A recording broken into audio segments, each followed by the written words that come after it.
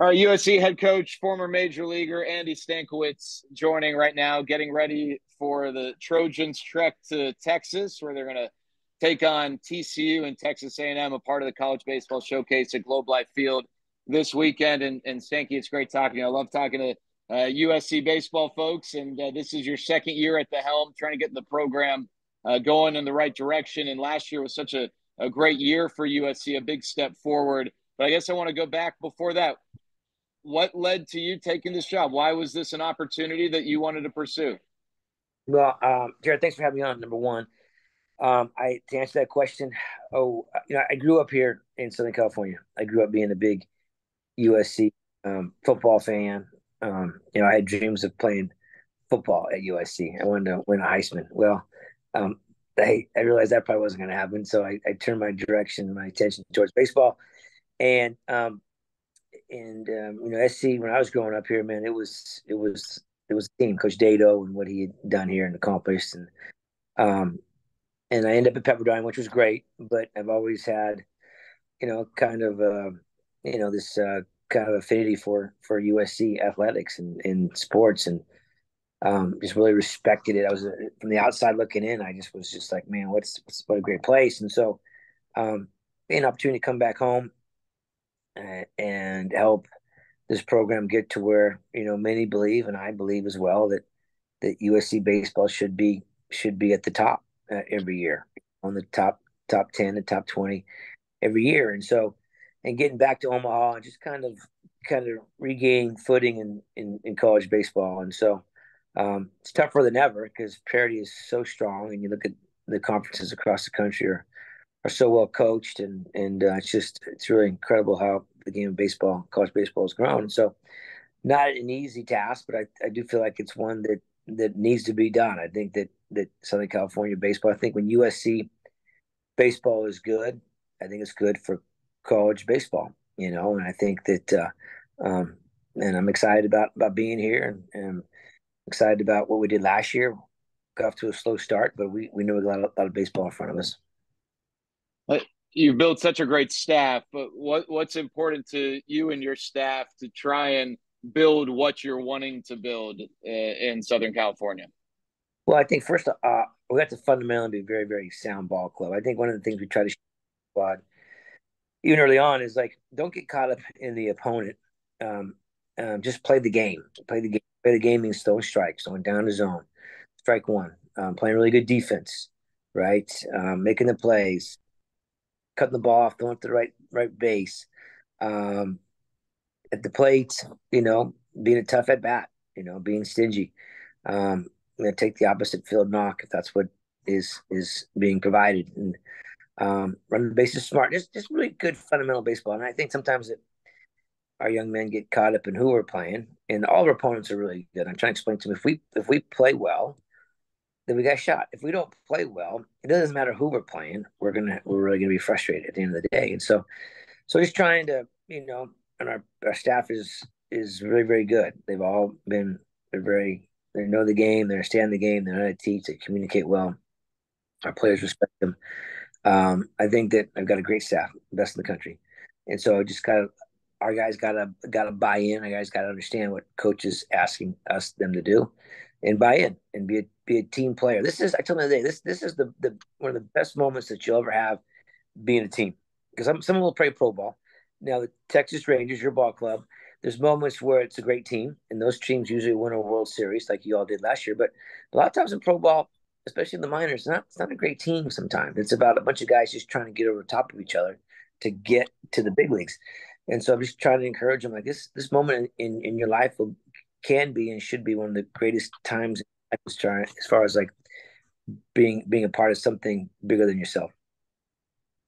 And you've been a part of a ton in your career as a player playing in the major leagues. You've been on the scouting side of the professional ranks. You've helped build a program at Grand Canyon.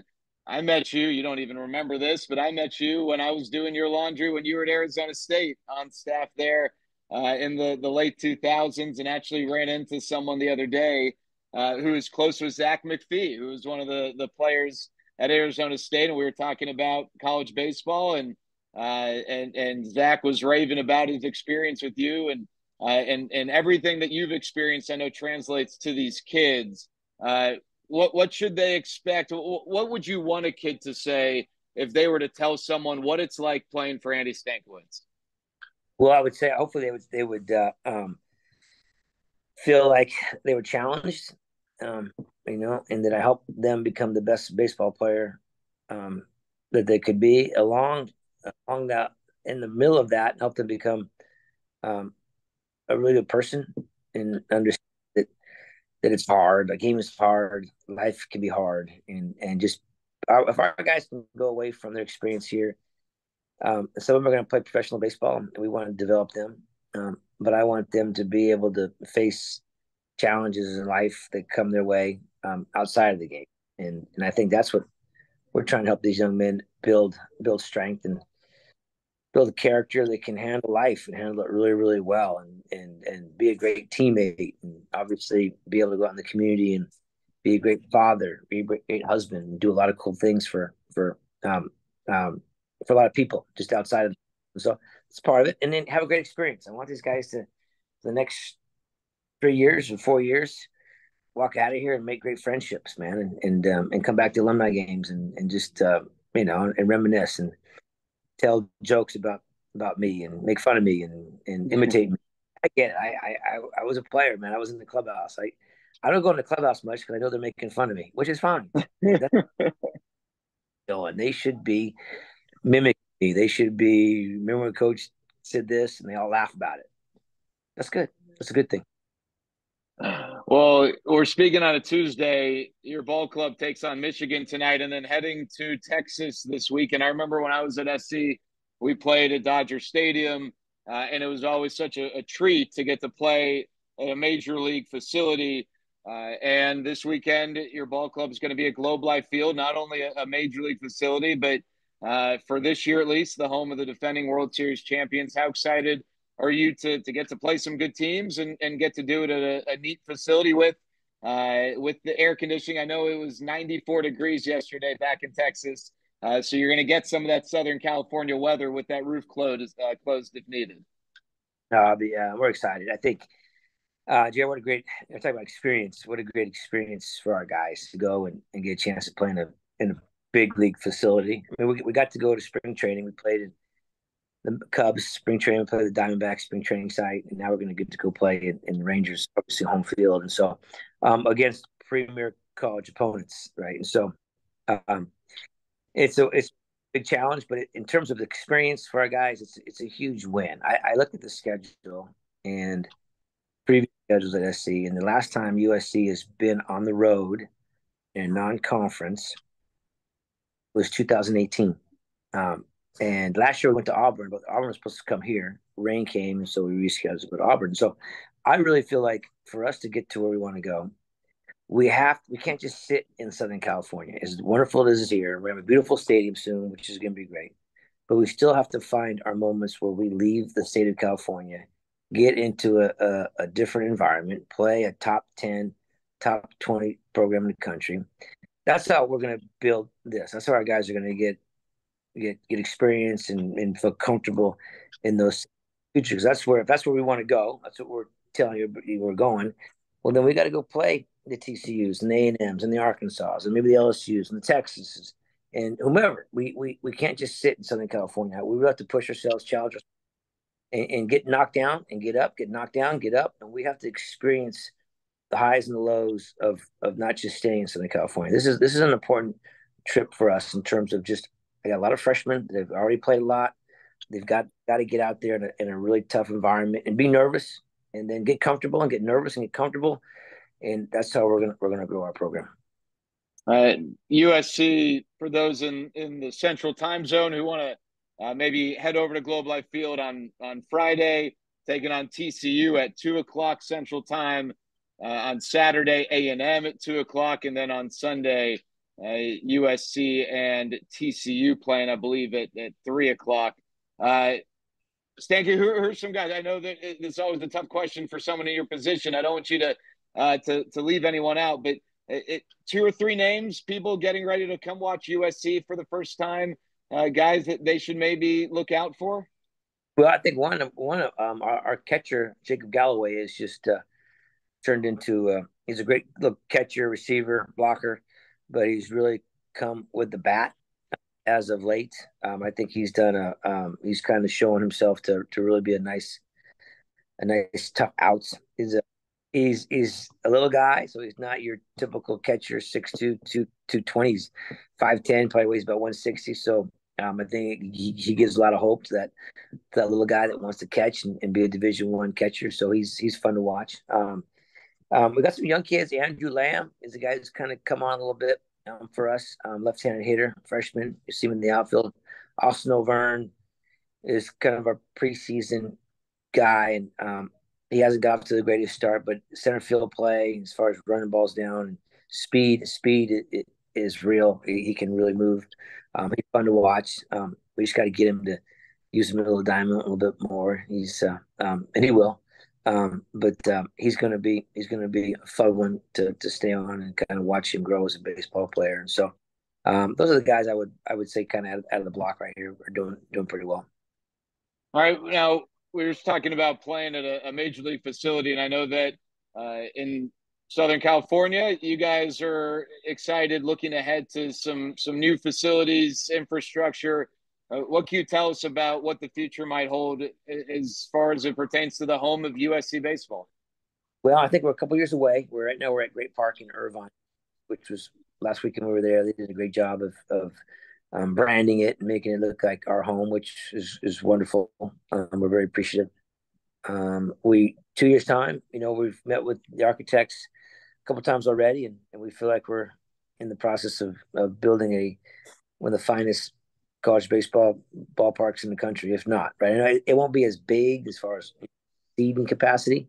I just don't know that makes sense. That sometimes in some of the ballparks you see, 7,000-10,000 seats. I don't think we'll be there. Probably about 3,500 mark, maybe 4,000. But great facilities, clubhouse, batting cages, a pitching lab, right in the same area the Dado is now. It'll be a football facility, be a big deck over right field that looks on the right field wall, and then the other side of it looks into the practice facility for football. So a lot of cool things that are being developed. I think it's going to have a really cool vibe. We want to celebrate the history here. Where this place has been. So lobby that's going to celebrate a lot of just the alums and the guys that have played in the big leagues and been all Americans and all of that. And so we're gonna just decorate that up really well, and we're excited. It should be one of the finest ballparks in the country. Well, I know I'm looking forward to it. I'm looking forward to USC and the transition of the Big Ten. And this really has become a coast-to-coast conference now, all the way on the West Coast, USC and UCLA, and then Oregon and Washington. And then I guess we'll have a USC-Rutgers rivalry maybe. You go all the way to the East Coast. And right there in the middle is my home state of Texas. And I know there's a lot of talent in Texas because I couldn't hit off of any of the guys in Texas when I was coming up.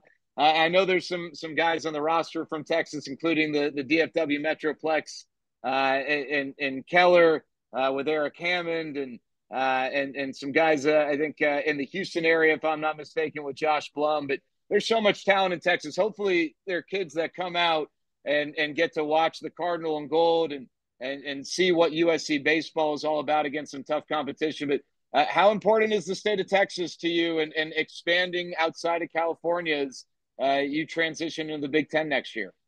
Well, it's a big part of it. I think it's a national brand, SC, and I think that's part of it is being able to recruit everywhere. And we're certainly excited about the state of Texas and getting there this weekend and kind of laying our fingerprints, recruiting across the state of Texas. I know there's fantastic players there. I know there's great competition there in terms of recruiting, great college programs in the state of Texas. And so, but we're USC, man. We're on the West Coast. We're Los Angeles, and so I do think it's an area that we need to be more aggressive, and we're actually gonna spend more time and try to see if we can't get more of a stronger footprint in recruiting in Texas. So it's all good. Well, looking forward to it, Stanky. I'm so bummed I'm here in Arizona. I'm not going to be able to watch USC this weekend. in person. We'll be following along, but hopefully people head out to Globe Life Field, catch some USC baseball. So many of us are pulling for the program. Stanky, you've done such a great job. We're really excited to have you on board, and thanks so much for taking some time to chat. My pleasure, man. Thanks for having me, Jared. Enjoy Phoenix.